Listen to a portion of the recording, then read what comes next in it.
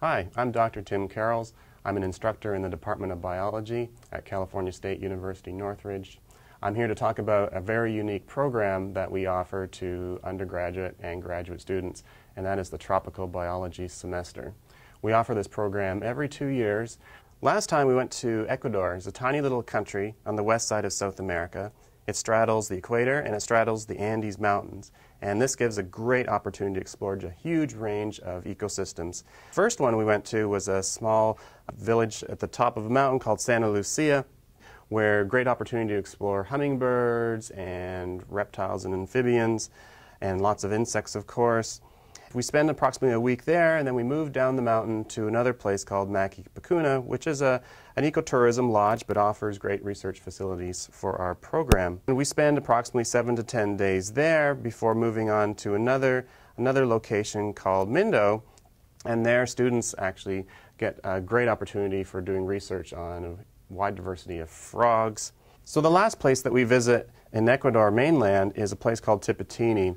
It's a fantastic place, which is why we spend 3 weeks there. This is a region that has the greatest diversity of wildlife in the world. 10 different species of primates coexisting. Many of our students have done research on the behavior of these primates. There's a wide diversity of frogs. Many of our students have done projects on bats. Last time we went to Ecuador, we captured a bat, which was the second time only captured in Ecuador, first time in Tipitini. So a unique opportunity for our students in this program. So at Tipitini, they also have 2 100-foot towers which students can climb up and see what it's like at the top of the rainforest canopy. You get lots of insects and lots of types of birds, and also some of the primates which you may not see down in the understory.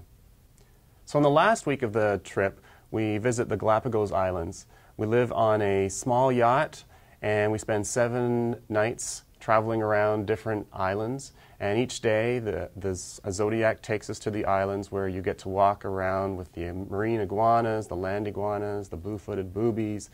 And then usually in the day, there are activities involving snorkeling, and you'll get close-up encounters with sea lions, sea turtles, and a huge diversity of marine fishes.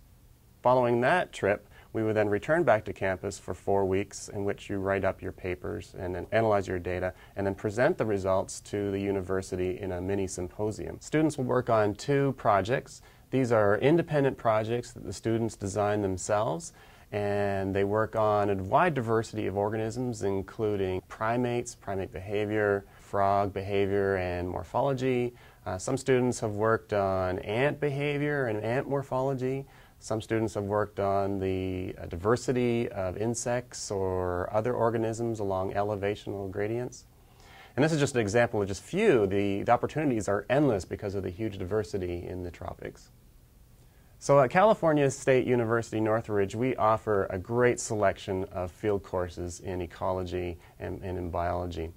And one of the programs that we have special pride in is our Tropical Biology Semester, which allows graduate and undergraduate students to take advantage and acquire 16 units of courses that they can put towards their degrees and spend 7 to 8 weeks living in the tropics, getting hands-on research on the ecology and diversity of wildlife in the tropical ecosystems.